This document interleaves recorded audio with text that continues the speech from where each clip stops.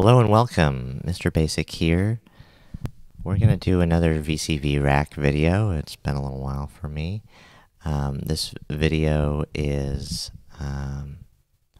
thanks to Typical Analytical. He has his own YouTube channel, and I'll link that in the description as well to this video, where you can find out his channel, and he does some VCV videos, has some VCV videos on his channel as well. And he figured something out that I had basically given up on fixing, and I was just like, all right, I'm just going to deal with it the way it is. But he figured out something new, and it well, we're going to see if it solves the problem today. And if it does, then this video will be a definite success, and I'll post it. Now, there's going to be a lot more things going on in VCV Rack to do videos on right now that I would like to be finishing videos based on, like the new Erica Synths delay that they've got in here. But that'll be for another video. All right.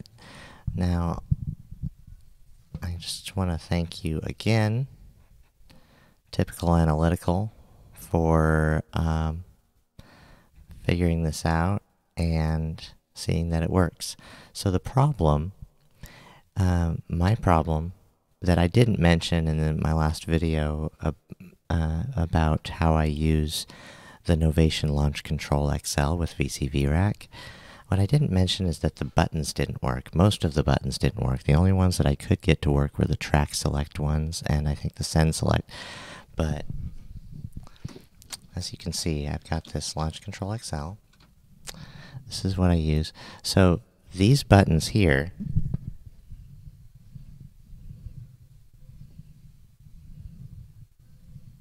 none of those I could send CCs from, nor these other ones over here on the right. Just these ones that have the arrows on them. And so that's what I use to do run and stop on my clock, and whatnot. But so Typical Analytical said that this new MIDI to CV module, this blue one over here to the left, in VCV Rack, as opposed to the regular VCV module, it actually does end up allowing the Novation Launch Control XL's buttons to work as they should, to send CCs as they should. So we're going to see if that is in fact true. So this may be a kind of a short video, but we may just keep on going either way if we're having fun. So I hope you guys enjoy, and gals. And let's get going. Okay. So I want to start out by seeing if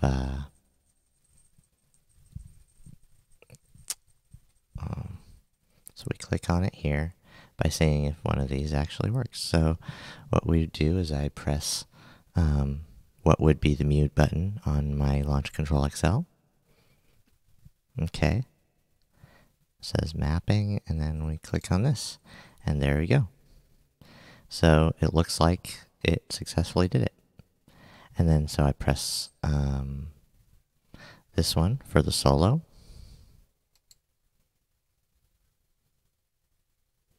Perfect. This one. And just keep on going. We'll do this really quick.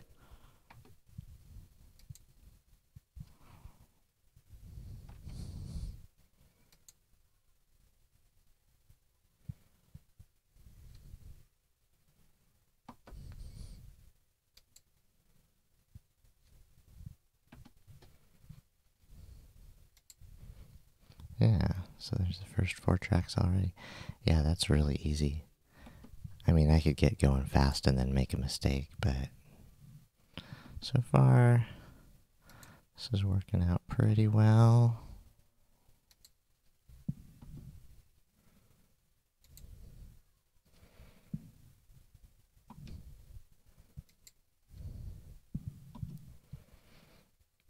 Okay, now there's 8 tracks here that are potential stereo tracks going in, and then there's the master.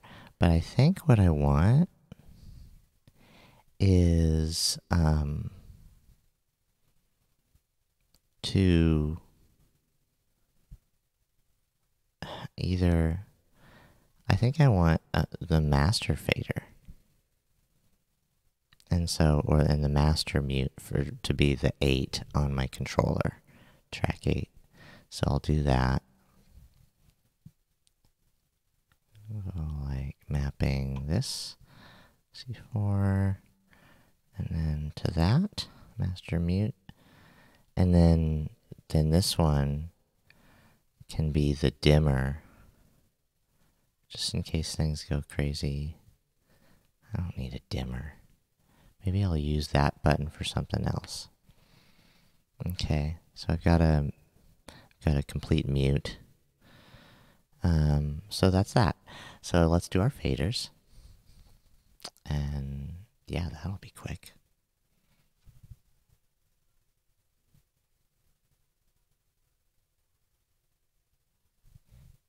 This should be right. Right? Yeah, there we go. And then this one. Click. And fader number 3, I move it. And then click. And then fader number 4, I move it. And then click. Fader number 5, I move it. And then click. Fader number 6, move it. And click. Fader number 7, move it. And click. And fader number 8, I'm going to have be the master. And let's bring all these all the way back up to where they should be. Let's put them at 0 on the hardware, on the MIDI controller, and see if that works. And that puts it pretty much where it should be. Okay. And then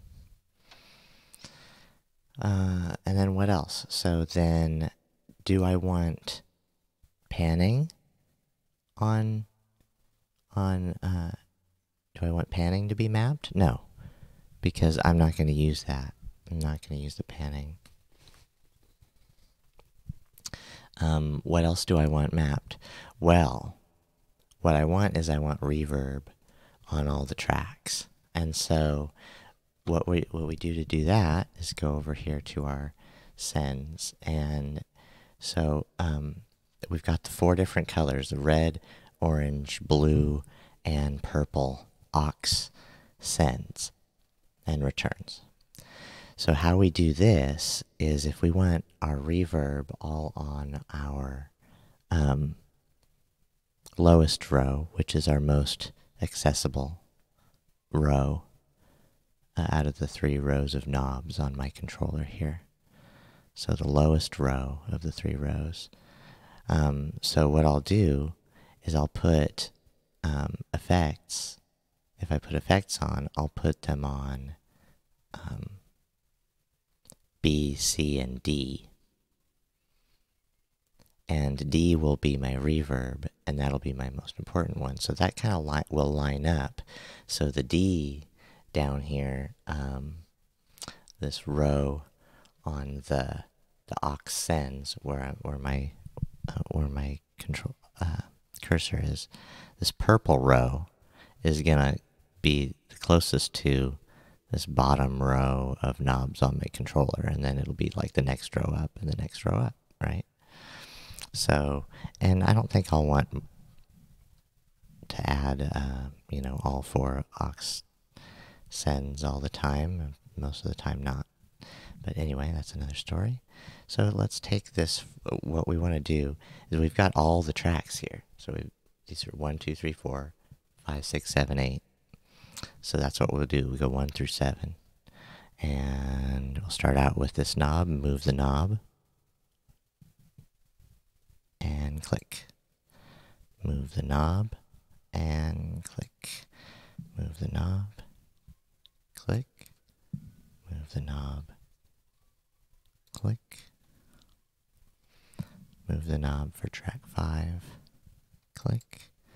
Move the knob for track 6. Move the knob for track 7. And then we're not going to ever have anything mapped on track 8. So instead, that'll be a master reverb. And so our master reverb is here just under this row where the whole aux D is. And then, so this knob here is our master reverb gain or reduction. And so we're going to go with that one. We're going to go track 8 reverb. Boom. So that's our master reverb. And then, so the blue aux C here, the next row up from D, is going to be a row of delay knobs for each track. And so yeah, so we'll, same thing. Go do it with the whole row, because this is my template. This is what I'm going to work with all the time, so that I always know what my controller does, even without looking at it, even without looking at the screen. Track 4, track 5. You notice how I was doing this like while I'm talking to you? It's really that easy. Just move the knob and then click. And another thing I didn't say initially about all of that stuff is back in previous videos that it was a little glitchy. Sometimes it worked and sometimes it didn't with the other MIDI module with the Novation Launch Control XL. Doesn't seem like this has shown me any glitches so far. Boom, master delay. Okay, so I could have actually mapped the fader of the master delay or the master reverb to that knob, but I decided to go ahead and like the fader value, but I decided to go ahead and make it the gain value instead. And there'll be some differences as to why you'd want to do it one way or another, but that kind of depends on your situation maybe, or the way you want to work. Okay, it's another conversation for another day. Now, what besides these am I going to want? I want my reverb and delay. Most of the time, I'm not going to want any other effect on. However, a compressor might be nice because there might just be things that really need a boost.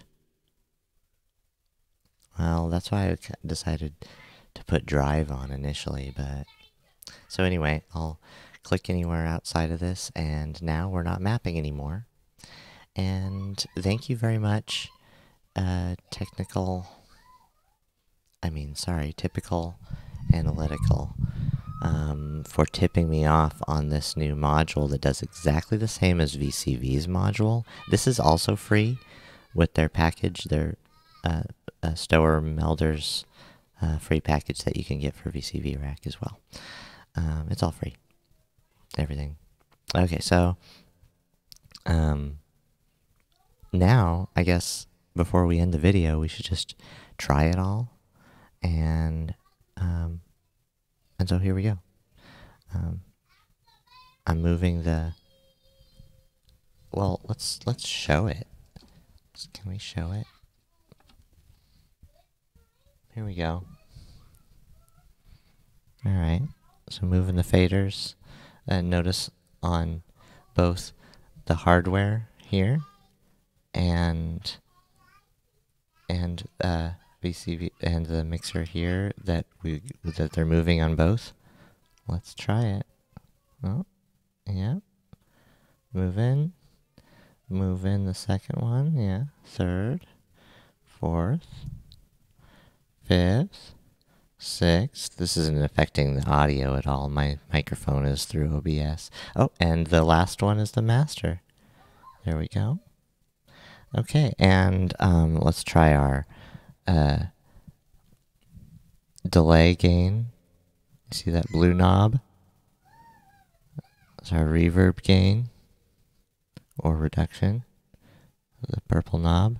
I think that gives more control than that master fader underneath it for the effects sends. Okay, so now we do try the reverb knobs. This purple row of reverbs. Yep. 1, 2, 3, 4 work. Now let's go down to the others. 5, 6, 7. Purple knob works. All right. And then blue knobs for delay. I'm going to add a delay module to be in that scent. And then I'm going to add a reverb module to be in the purple. And we're good to go. All right. Wow. And I forgot the whole point to this video. Do the buttons work? Here's the buttons. Mute, mute, mute, mute, mute. Oh, guess what? You have to hold it down. Huh. Oh, okay. So, if I change, so that's the thing, is I gotta change the way that change it from a toggle input note for modes to a toggle. Okay, now try it. Now it's a toggle. There you go. And we'll just do that for all of them. Input modes, toggle. Okay. Toggle. And we're going to do that for all of these. And so once you change the input mode to toggle instead of momentary, do you understand? Like, you can kind of understand by just the wording. So just make sure you make all the buttons into toggle for the mute and solos, because that's what mutes and solos are supposed to be in particular. Okay. Once you've done that, you're good to go. And thank you again, Typical Analytical, for tipping me off to the new MIDI-CAT module. I don't know if it's new or not, but it's new to me, and I love it. All right, enjoy, everybody. Take it easy.